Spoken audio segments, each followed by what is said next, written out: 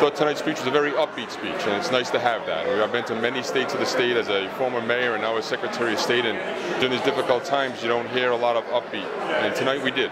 We heard a lot of different things that I think are going to help cities and towns. And one thing as a former mayor that I'm most concerned with is the effect that property taxes not only has on our property owners, but on our economy and small businesses. And you heard the governor talk about that tonight and find ways to help property taxes, the fact that we're one of the largest in the nation.